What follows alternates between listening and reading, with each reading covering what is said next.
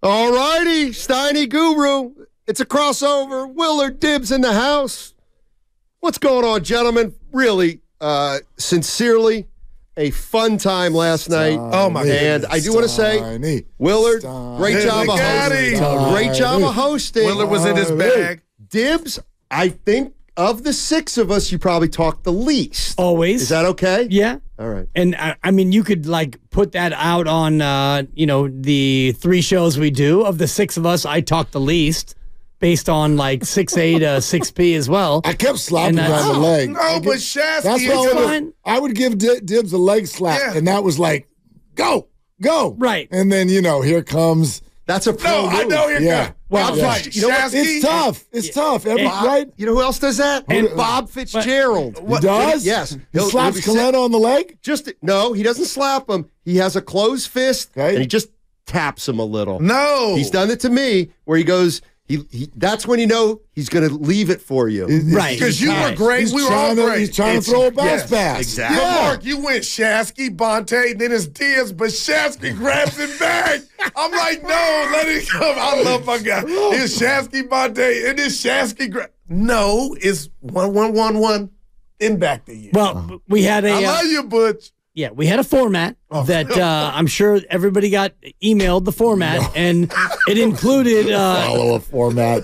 But you're right. Yeah, you're not wrong. I like it's Bonte, it's Shasky, Bonte. Yeah. Oh boy, I love my guy. I mean, yeah, it's fine. I don't get paid by the word, and I said that to somebody on the staff early on, and that's fine. I pitched that up the flagpole. You actually make more our money. Our show should be paid by the word. Well, then you make no. Oh, boy. Sorry, Mark. I have to lie. But then you get paid more per word than anybody else. Right. It's a good point. It's a great point. As the longest tenured radio professional on this station, look at him. You and I could flash our LinkedIn's on each other, and it's close. But I leave the flashing to you on this show.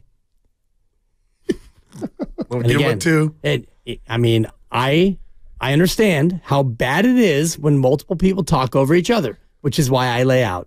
So in that setting where you've got people coming in hot over the top, and you pick your spot, Steiny, and when you get your turn, you burn the whole place down, and I get that. And Goo, you're passionate and you're everywhere, but I'll wait till the ball comes to me though. Oh, just like there?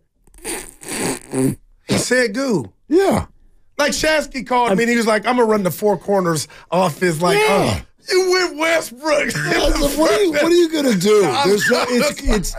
I'd call it controlled chaos, but that's giving it way too much love. It's not controlled. What I realized is that I am Andrew Wiggins. I'm gonna wait on the weak side, and you know what? I might give you 9 and 4, and I might actually exert my force on the proceedings, but that's fine. I don't need to be over there and dominating the proceedings and all that. And that's why when Dibs has a great show, I go to the boss and I go, that's the Dibs we need every day. Wow. Yeah. Not just on Wednesdays. When you give me the ball, Iverson, exactly. Let's go. It's like playing with Allen Iverson Where's from 2 the to 6. consistency?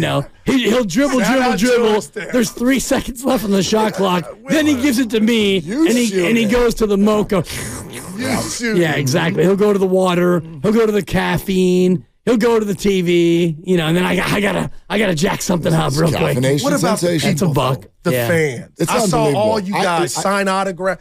That's what makes this special. The whole thing to me is still somewhat like I don't know if I want to call it out of body experience. It's close. But Dibs, and all of us, we've been doing this now for a really long time. Yeah. And it doesn't usually go like this. So and I do hope those of you, and I know because you're all so faithful, those of you who show up to events like that are listening again right now. And I do hope that you know how unique you are, because I've been to a lot of remotes, and it's just there's one. It ain't like yesterday. There's one guy who looks like he's been everywhere too long. Wow. And he's just that's it. I mean, the fact that we've now been to 3 buildings and packed the hell out of those every time, it's special. It's special. It's very, very, very cool. And I want to give a special shout out to, there were a number of you, I won't know every name or be able to repeat every conversation, But the ones that I love the most, it's one thing, hey, we listen to the shows and we really love it or whatever. When I hear from someone who says, look, something out there is difficult for me right now, either my job, my life, my this, that, or the other is difficult, and I go to you guys and it helps it go in an upward trajectory. That is what is in my mind's eye every time we open up a mic. You know, we get crazy, we get wild, we argue, we have stupid opinions, whatever. I hope that all of it brings some sort of levity or emotion or smile or happiness to people. If it doesn't, then I'm not sure if this is as cool as we think it is. So when people come up and say that, those are the ones that stick with me a little bit longer. That's beautiful. Well said. Yeah. That's Mark Willard.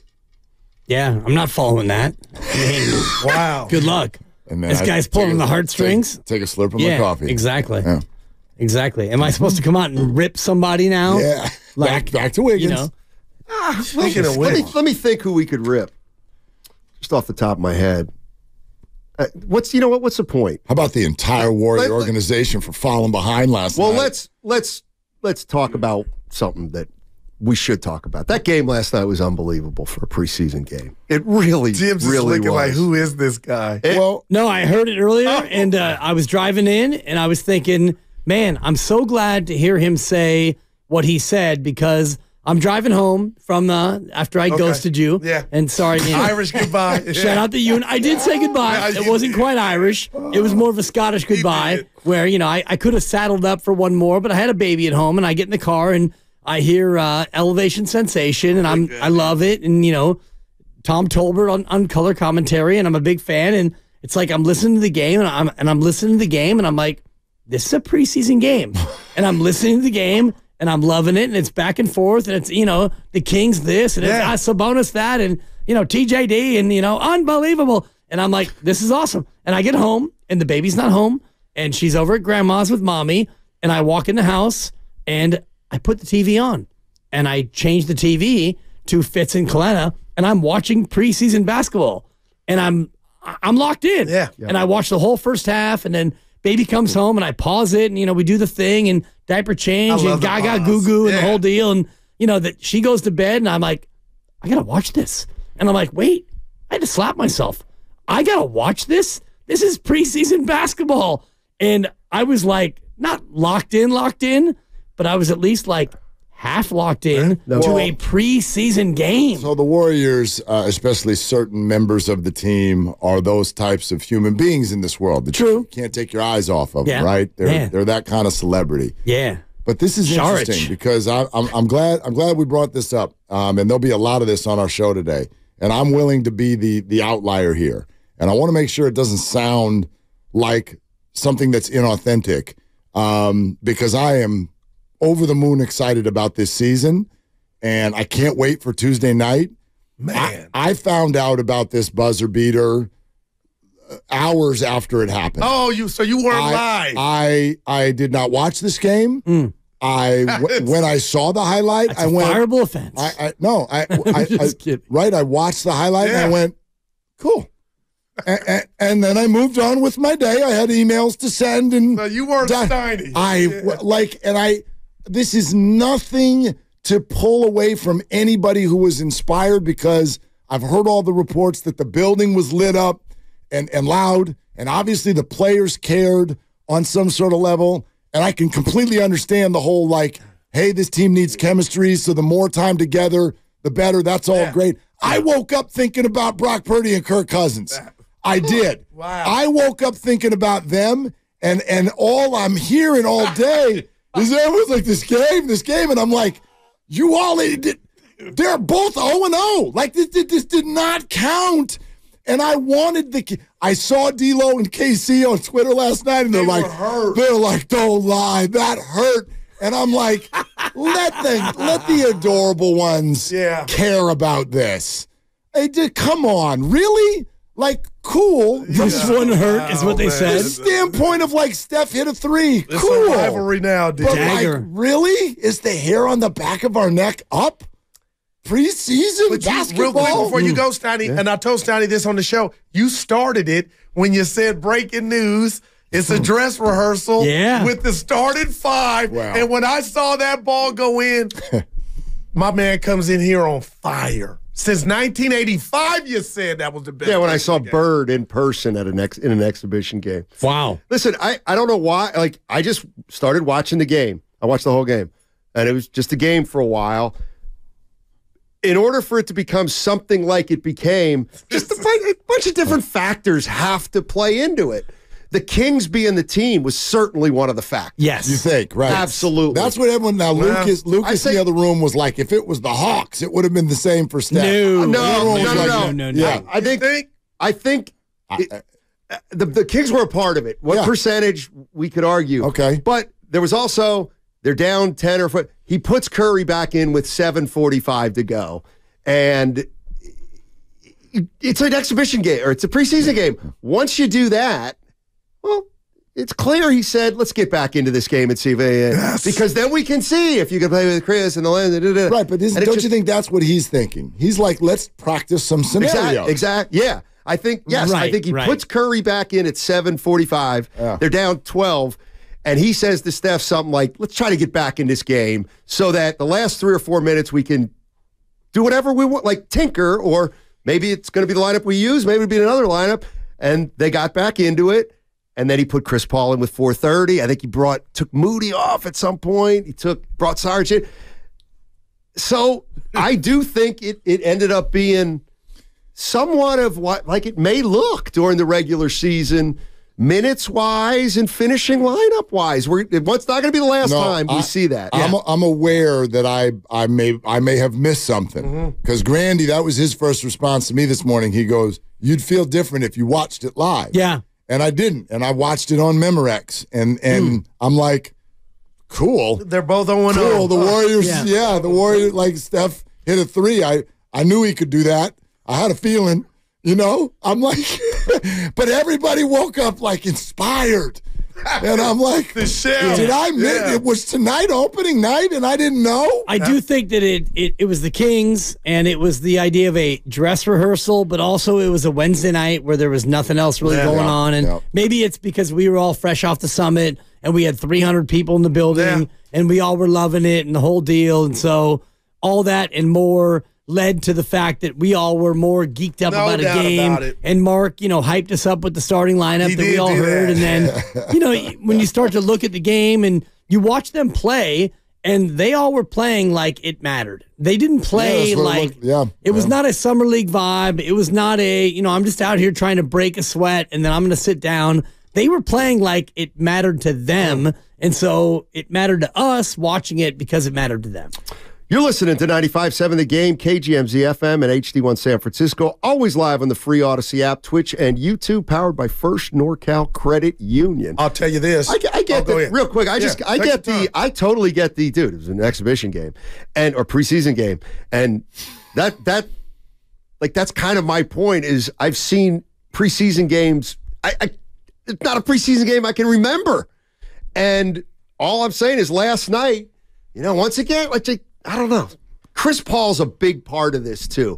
I think there's big intrigue. Big curiosity. Yes. Huge curiosity. Absolutely. And that was fed. That got fed last night, too, because Curry and Chris Paul did some things late that were pretty good. Goo, before you jump in, I do want to almost just set the table, though, for all everybody listening right now, that we would I would love to hear. And 888-957-9570, or whether it's Twitch, YouTube chats, text line, whatever, where your head is at right now. Because we try to be mindful of not making these shows necessarily about what's going on in our world, but what's going on out there in your world. So in other words, we're the home of the Warriors. We all just drove home from a Warriors summit. Yep. And so we are knee deep in all of this stuff that's going on. Right. What'd you call it? Knee deep. The echo chamber. The echo chamber. Yeah, thank you. Like we are in a Golden State Warriors state of mind. Echo chamber. Yeah. And so I think a lot of fans are, but at the same time, I'm like, is this a us thing that this game hit so much? And the majority of the Bay Area sports fans actually out there are like, yo, the Niners are 5-1 and coming off of a loss. So that's kind of where your head is at. Or are you at least transitioning right now into some sort of warrior state of mind? Because also, let's be honest, the 49ers are sort of like, at least for the moment, people are struggling to find any concerns. And there's not a game until Monday, Mark. Yeah, so that there's but a lot not to a Warrior do with game it. until Tuesday. You're right, but there was one yesterday, even though it was preseason. Yeah. We partook. I'm going to say this and see if you guys agree.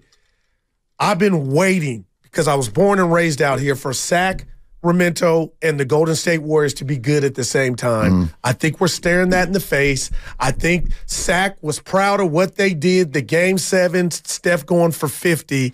Mark, you cannot tell me this is not a rivalry. And I know you're like, well, both teams got to win before that happens. But last night, I'm going Rob Lowe, that had a lot to do with it. It was the fact that it was the Kings. I think there's some, not bad blood with De'Aaron Fox and the Steph. Like, they were going at each other. And I think that's healthy. And both are going to be, they are good, and I think that had a lot to do with why they played the way they played. You're probably right. I don't know if I would use the word rivalry because we're getting to a spot where we throw that around, and with the Warriors and to a degree the 49ers, that moves on an annual basis. Is it the Seahawks? Is it the Cowboys? Now it's the Eagles. Well, I was real quick. I'll put it this way. It's a thing, though. Okay. The Warriors and they Kings. don't like each other. Well, yeah, the Warriors and Kings is a thing. It's a big brother, little but brother the thing. Seahawks No doubt. won, And the fan whoever bases after are all that, turned out. That was out of the jurisdiction. I'm going old school Raiders and Niners. That was natural. Giants, A's. That was natural. This is natural. This is territorial. This is, okay, we go down to 80, we'll be there in an hour. And we saw that manifest into 7 great games last year. I think it's more than natural. I think it's more than natural. I think it's personal because you had Draymond Green stomped on Sabonis. I mean, even though, hey, it's an accident. Where am I supposed to put my foot? Great. You stomped on the man. And De'Aaron Fox is coming for Steph Curry's crown as best point guard. Good, man. He's good, but he's not Steph. Okay. And Steph knows that somebody's coming for him. So Steph's trying to keep everyone at bay. And the fact that they went 7 games and Steph needed is it 50 burger? Yes. Did we decide? 40 burger, piece. yes, 40 piece. 40 piece, and 50 I feel like burger. you are the one who coined the I know, piece. but I get confused. No, the burger on is where we are. 50. The burger is bigger 50. than the piece. So a burger is more he special gave them than a a piece. 50 burger to knock them out. So it's personal. Yeah. It's personal for them. And Mike Brown still there. Yes, and honestly, based on the way they played last night, it's personal for the Warriors. We have it on in the Exactly. studio right now, and they're down 16 with 13 and a half minutes to go, and yet they got off the deck. And they got off the deck because it matters to them. Well, and you know what? And that's, Dibs, if you really boil it down, there were many factors why I think that game was special last night. The number one thing that started it was, if you were watching the game, Mark, with about 8 minutes to go, it became clear as day that every player cared about the game. There was just, you could feel it. Well, both teams wanted to win. It wasn't about getting guys minutes. It wasn't preseason. Exactly. It was something happened where it was important. It was way more important than a regular old game. I read a exhibition. quote. Yeah, I read a quote from De'Aaron Fox that I think is actually the reason for why this feels so different. Because for each team, it's different. It's a thing, but the reason for it is different. So listen to what Fox says, because someone joked with him and said, are you sick of playing the Warriors? Because right now, with the playoffs, the preseason, they're on the schedule next week. Yeah. It's like Kings-Warriors constantly. And he's sort of tongue-in-cheek was like, yeah, I was telling Steve Kerr before the game, like, we played you 11 times last year, twice in the preseason, second game of the year, fourth game of the year. I'm like, come on, man, we are sick of seeing them. But then he goes into this, quote, it's a battle. We have respect for them. And obviously, we hope they have respect for us. Wow. That, to me, explains the whole thing. The Kings, this is a thing because the Warriors to them, as you just called them, Steiny, it's big brother, and therefore they don't get any local or even national sort of attention. They would like, you hear it all the time. How many national games did we get? How many national games did we get? Christmas. It's like, no, we didn't get our Christmas. How do we not get our Christmas? They want respect. They would like some attention. They would like some acknowledgement. The way to do that is to beat the Warriors or get the Warriors' attention. And also the way they've played these games, as you point out, Dibs, the Sabonis stuff and whatnot has gotten the Warriors' attention because it's like the gnat that won't get the hell out of your face. And so I think that's the dynamic that doesn't matter if the game is a preseason game, right, a regular season game, or everybody out on the playground. And it's a dress rehearsal, according to Steve Kerr on our show, and everywhere he said, and do you want to have a dress rehearsal involve you losing to the Kings by 25 at home? And we're watching right now, and they're down 13, late fourth, and Chris Paul just hit a stanky leg three over 3 for 3 De'Aaron last Fox. night. Yeah, and so, if you're the Warriors, you don't want your dress rehearsal to be a loss to Sacramento before you play them next Friday. Well, I'll go back to my comment about not being able to take your eyes off it, because to let the listeners in, the way our room is structured right now, the TV that has the Warrior game on is behind my head. Yeah. And I'm looking at the three of you who've already seen this game, and none of you are looking at me. You're looking at the game over my right shoulder. I feel like I'm on a date with all of you right now. It's a commercial right now, so I got eyes on you. Order some Pinot and a chicken cacciatore. And feel for all the ladies in the world who've had dates where somebody's looking over their shoulder at the TV the entire time. It's funny you're saying this because when my mom was in her final days, Sue Dibley, rest in peace, we're in the waiting room and hospice comes in. It was Christmas Day, and it was about 6 years ago, and the Cavaliers and Warriors are playing, and my sister and I are talking to hospice with my then wife, Chonda. And, hospice is, the end days for your mom. It's going to be this and that. And I'm watching the TV. And hospice is looking at my sister. And then hospice looks at me. And I go back to hospice. And Gail's looking at the TV. And I look over at my ex-wife. And she's shaking her head like, you a-holes. Wow. Your mom has.